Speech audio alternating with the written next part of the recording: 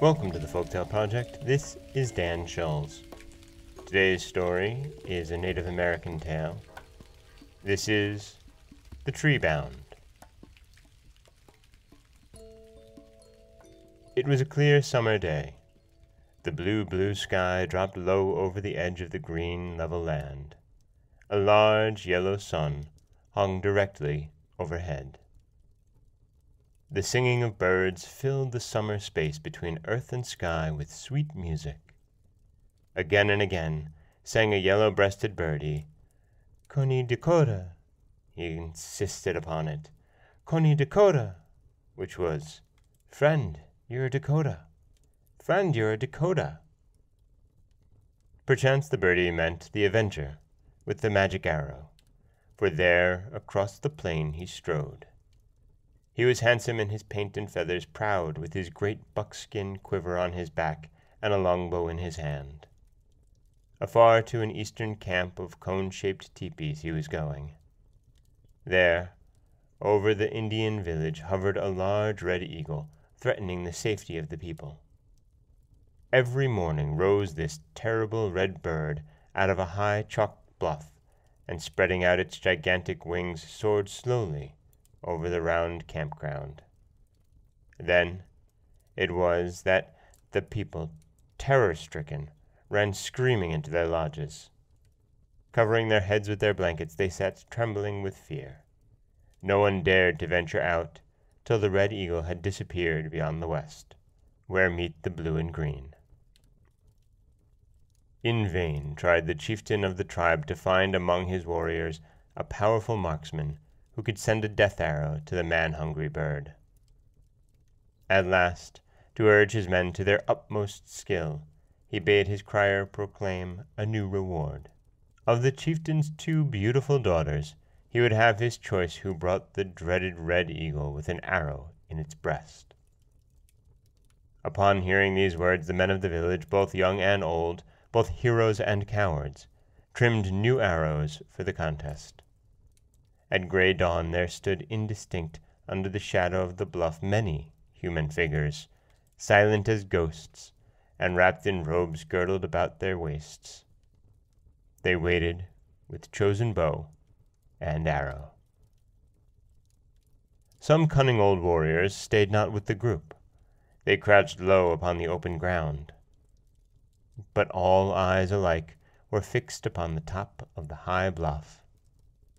Breathless, they watched for the soaring of the red eagle. From within the dwellings, many eyes peeped through the small holes in the front lapels of the tepee. With shaking knees and hard-set teeth, the women peered out upon the Dakota men prowling about with bows and arrows. At length, when the morning sun also peeped over the eastern horizon at the armed Dakotas, the red eagle walked out upon the edge of the cliff. Pluming his gorgeous feathers, he ruffled his neck and flapped his strong wings together. Then he dived into the air. Slowly he winged his way over the round campground, over the men with their strong bows and arrows. In an instant the long bows were bent. Strong, straight arrows with red feathered tips sped upwards to the blue sky. Slowly moved those indifferent wings, untouched by the poison-beaked arrows. Off to the west, beyond the reach of arrow, beyond the reach of eye, the red eagle flew away. A sudden clamor of high-pitched voices broke the deadly stillness of the dawn. The women talked excitedly about the invulnerable red of the eagle's feathers, while the would-be heroes sulked within their wigwams. "He, he, he, he," groaned the chieftain. On the evening of the same day sat a group of hunters around a bright burning fire. They were talking of a strange young man whom they spied while out upon a hunt for deer beyond the bluffs. They saw the stranger taking aim. Following the point of his arrow with their eyes, they beheld a herd of buffalo. The arrow sprang from the bow. It darted into the skull of the foremost buffalo. But, unlike other arrows, it pierced through the head of the creature, and spinning in the air, lit into the next buffalo head. One by one, the buffalo fell upon the sweet grass they were grazing. With straight, quivering limbs, they lay on their sides. The young man stood calmly by, counting on his fingers the buffalo as they dropped dead to the ground. When the last one fell, he ran thither, and picking up his magic arrow, wiped it carefully on the soft grass. He slipped it into his long fringed quiver. "He's going to make a feast for some hungry tribe of men or beasts," cried the hunters among themselves as they hastened away. They were afraid of the stranger with the sacred arrow. When the hunter's tale of the stranger's arrow reached the ears of the chieftain, his face brightened with a smile. He sent forth fleet horsemen to learn of him his birth, his name, and his deeds. "If he is the avenger with the magic arrow, sprung up from the earth out of a clot of buffalo blood, bid him come hither. Let him kill the red eagle with his magic arrow. Let him win for himself one of my beautiful daughters," he said to his messengers, for the old story of the badger man's son was known all over the level lands. After 4 days and nights, the braves returned. "He's coming," they said. "We've seen him. He is straight and tall, handsome in face, with large black eyes. He paints his round cheeks with bright red, and wears the penciled lines of red over his temples like our men of honored rank. He carries on his back a long fringed quiver in which he keeps his magic arrow. His bow is long and strong. He is coming now to kill the big red eagle." All around the campground, from mouth to ear, passed those words of the returned strangers. Now it chanced that immortal Iktomi, fully recovered from the brown burnt spots, overheard the people talking. At once he was filled with a new desire. "If only I had the magic arrow, I would kill the red eagle and win the chieftain's daughter for a wife," he said in his heart. Back to his lonely wigwam he hastened. Beneath the tree in front of his tepee sat upon the ground, with chin between his drawn-up knees. His keen eyes scanned the wide plain. He was watching for the avenger. "He is coming," said the people, muttered old Iktomi. All of a sudden he raised an open palm to his brow and peered afar into the west. The summer sun hung bright in the middle of a cloudless sky. There, across the green prairie, was a man walking barehanded toward the east. "Ha ha! 'Tis he, the man with the magic arrow," laughed Iktomi. And when the bird with the yellow breast sang aloud again, "Koda Ni Dakota, friend, you're a Dakota," Iktomi put his hand over his mouth as he threw his head far backward, laughing at both the bird and the man. "He is your friend, but his arrow will kill one of your kind. He is a Dakota, but soon he'll grow into the bark on his tree." "Ha ha ha!" he laughed again. The young avenger walked with swaying strides nearer and nearer toward the lonely wigwam and tree. Iktomi heard the swish, swish of the stranger's feet through the tall grass. He was passing now beyond the tree, when Iktomi, springing to his feet, called out, how, my friend! How, my friend! I see you are dressed in handsome deerskins and have red paint on your cheeks. You are going to some feast or dance, may I ask?" Seeing the young man only smile, Iktomi went on. "I have not had a mouthful of food this day. Have pity on me, young brave, and shoot yonder bird for me." With these words, Iktomi pointed toward the treetop, where sat a bird on the highest branch. The young avenger, always ready to help those in distress, sent an arrow upward and the bird fell. In the next branch it was caught between the forked prongs.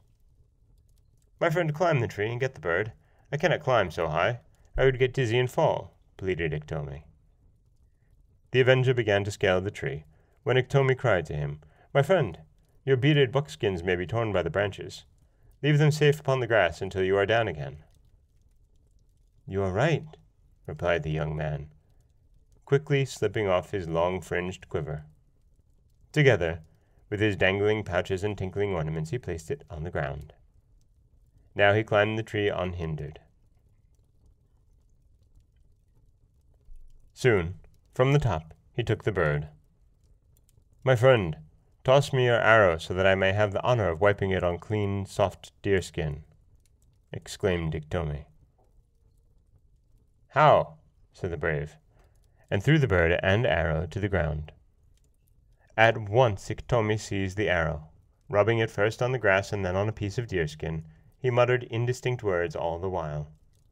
The young man, stepping downward from limb to limb, hearing the low muttering, said, Iktomi, I cannot hear what you say. Oh, my friend, I was only talking of your big heart. Again, stooping over the arrow, Iktomi continued his repetition of charm words. Grow fast to the bark of the tree, he whispered. Still, the young man moved slowly downward. Suddenly, dropping the arrow and standing erect, Iktomi said aloud, Grow fast to the bark of the tree. Before the brave could leap from the tree, he became tight-grown to the bark. Aha! Laughed the bad Iktomi. I have the magic arrow. I have the beaded buckskins of the great avenger. Hooting and dancing beneath the tree, he said, I shall kill the red eagle. I shall wed the chieftain's beautiful daughter. Oh, Iktomi, set me free, begged the tree-bound Dakota brave. But Iktomi's ears were like a fungus on a tree. He did not hear with them. Wearing the handsome buckskins and carrying proudly the magic arrow in his right hand, he started off eastward. Imitating the swaying strides of the avenger, he walked away with a face turned slightly skyward. Oh, set me free! I am glued to the tree like its own bark. Cut me loose! Moaned the prisoner. A young woman, carrying on her strong back a bundle of tightly bound willow sticks, passed near the lonely tepee. She heard the wailing man's voice. She paused to listen to the sad words. Looking around, she saw nowhere a human creature. It may be a spirit, thought she. Oh, cut me loose, set me free! Iktomi has played me false. He has made me bark of this tree, cried the voice again. The young woman dropped her pack of firewood to the ground. With her stone axe she hurried to the tree. There, before her astonished eyes, clung a young brave close to the tree. Too shy for words, yet too kind-hearted to leave the stranger tree-bound, she cut loose the whole bark. Like an open jacket, she drew it to the ground. With it came the young man also. Free once more, he started away. Looking backward a few paces from the young woman, he waved his hand upward and downward before her face. This was a sign of gratitude, used when words failed to interpret strong emotion. When the bewildered woman reached her dwelling, she mounted a pony and rode swiftly across the rolling land. To the campground in the east, to the chieftain, troubled by the red eagle, she carried her story. And that is the Native American folktale of the tree-bound, brought to us from old Indian legends. And the tree-bound is a prequel of sorts to the last story that we read from this collection, The Shooting of the Red Eagle. So if you're looking to find out what happened to the Red Eagle and the young brave and the tricky Iktomi in the story, head on over to folktaleproject.com and take a listen. This is Dan Scholes for the Folktale Project. Don't forget that you can subscribe to the podcast on Apple Podcasts, Stitcher, Google Play, Overcast, anywhere that you like to get your podcasts. You can also follow us on Twitter at Folktale Project. You can find us on Auto Radio, TuneIn Radio, and iHeartRadio. And you can always head over to folktaleproject.com, where you'll find a new story waiting for you every weekday morning. Thanks for listening.